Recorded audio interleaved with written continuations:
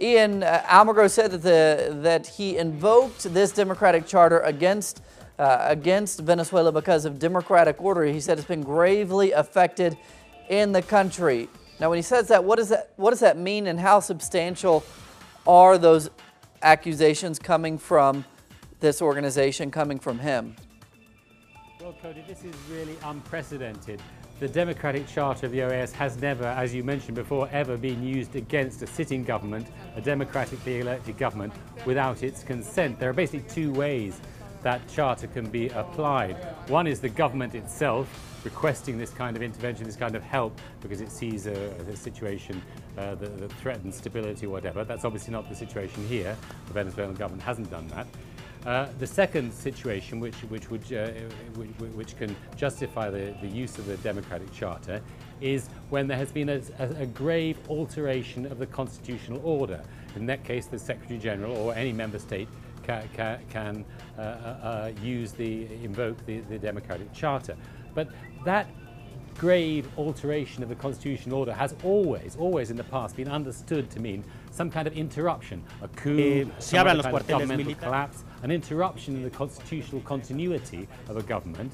And that certainly isn't the case as far as the Venezuelan government or indeed anyone else can see in Venezuela. What Luis Almagro seems to be arguing in that long 132-page document is that the institutional dispute between the president, the executive, and the National Assembly, the parliament, in itself somehow constitutes an interruption or rather an alteration of the constitutional order. As I say, the Venezuelan government will certainly not accept that. It's difficult to see why other governments in the region would accept that, because that could open a whole Pandora's box in their own particular situation as well.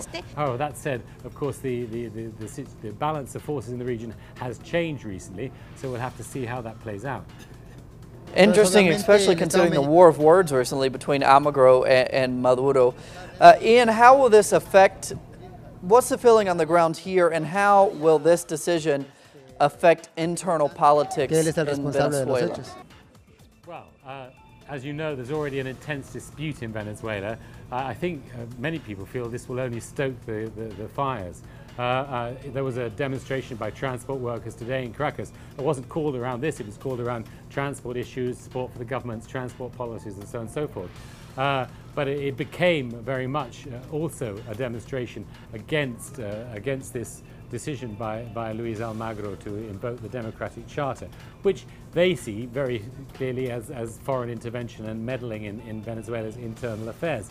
I mean, that's one part of the population, but I think there is a wide sentiment in Venezuelan society, as in many parts of Latin America, of course, which doesn't like the idea of foreign meddling, foreign interference. So there is, in that sense, a possibility that this kind of move could actually backfire against the opposition. It was the opposition, after all, who went to the OAS and asked Almagro to take these steps. But it's not a popular, even across the political divide, I think, to see too much foreign meddling and interference.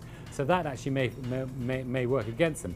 And indeed, President Maduro himself announced today that he wants to take legal action against the leadership of the National Assembly for what he calls usurping the president's power by taking this kind of action, or indeed even for treason.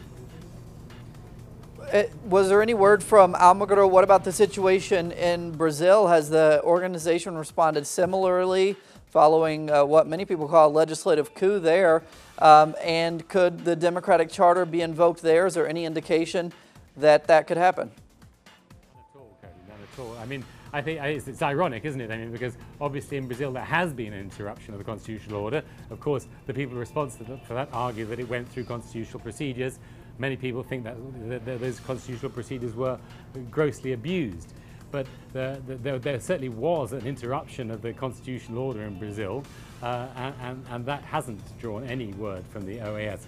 I think this tends to confirm the view of many here in Venezuela and in other parts, for example, in other countries where there's been a move towards the left over the last decade and a half, that the OAS is really an organization, I mean, it was referred to as the Ministry of Colonies of the United States, as an instrument essentially for promoting the interests of the North, of the United States and its allies in the region, and of trying to do what it can to block initiatives that go against that. So I don't think that will be much of a surprise that it makes this distinction between what happened in Brazil and what's happening in Venezuela.